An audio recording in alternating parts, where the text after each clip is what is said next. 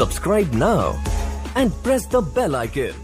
Never miss an update. Hello বন্ধুরা, আজ আমরা আলোচনা করতে চলেছি গোত্র মুভিটির ছোট টিজারটি নিয়ে। যে এই টিজারে আমরা কি কি দেখতে পেলাম, এমনকি দেখলাম এই টিজারটির মধ্যে, যাতে এই মুভির প্রতি আমরা অনেকখানি আকর্ষণ হতে পারি, যার ফলে এই মুভিটির জন্য আমরা হলে যেতে বাধ্য হই। সেই সমস্ত ডিটেলস নিয়ে কিন্তু আজ আমরা এই ভিডিওতে আলোচনা করতে চলেছি। তার সাথে বলতে চলেছি এই মুভিতে আমরা কাকে কাকে দেখতে চলেছি আর কবে বা মুক্তি পেতে চলেছে এই মুভিটি। চলুন তাহলে ভিডিওটি আজ আমরা শুরু করি। তার আগে অবশ্য বলে রাখি, আমার চ্যানেলে যদি আপনারা নতুন থাকেন অবশ্যই আমার চ্যানেলটি সাবস্ক্রাইব করে রাখবেন আর পাশে থাকা বেল আইকনটিও প্রেস করে রাখবেন, যাতে এই ধরনের ইন্টারেস্ট খবরগুলি আপনাদের সামনে দ্রুত চলে যেতে পারে। তা চলুন তাহলে ভিডিওটি আজ আমরা শুরু করি।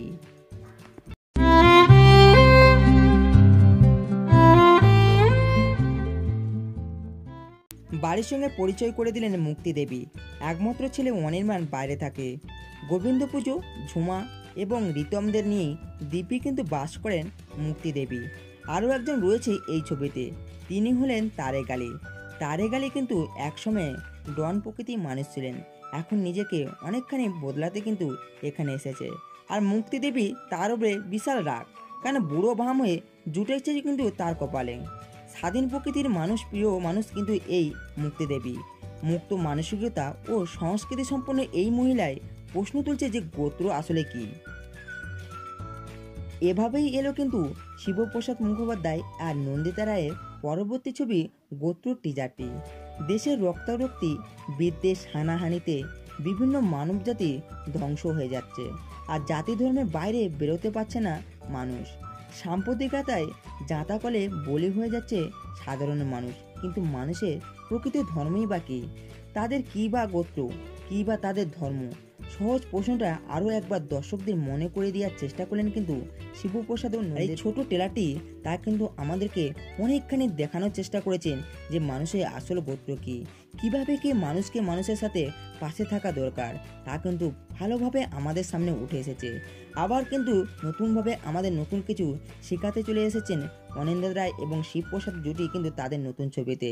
আর শিবপ্রসাদ আর নন্দিতা রায়ের ছবি মানে পারিবারিক ছোঁয়ার সঙ্গে সঙ্গে থাকবে কিন্তু সামাজিক বিষয়।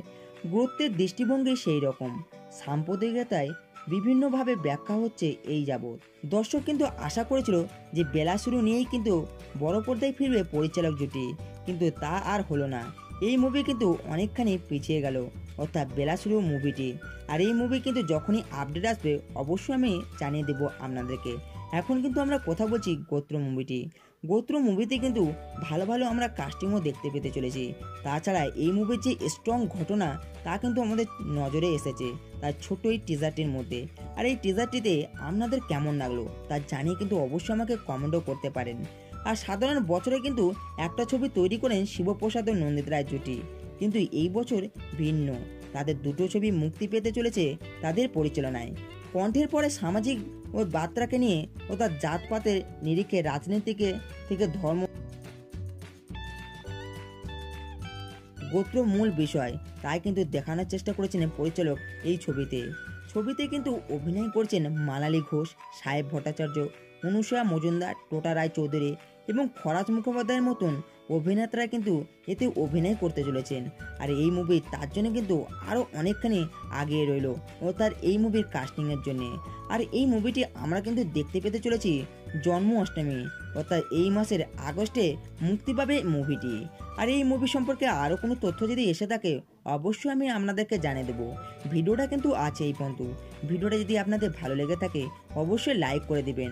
আর আমার চ্যানেলে যদি আপনারা নতুন থাকেন আমার চ্যানেলটি অবশ্যই সাবস্ক্রাইবও করে রাখবেন আর পাশে থাকা বেল আইকনটিও প্রেস করে দিবেন, যাতে এই ধরনের ইন্টারেস্ট খবরগুলি দ্রুত আপনাদের কাছে চলে যেতে পারে।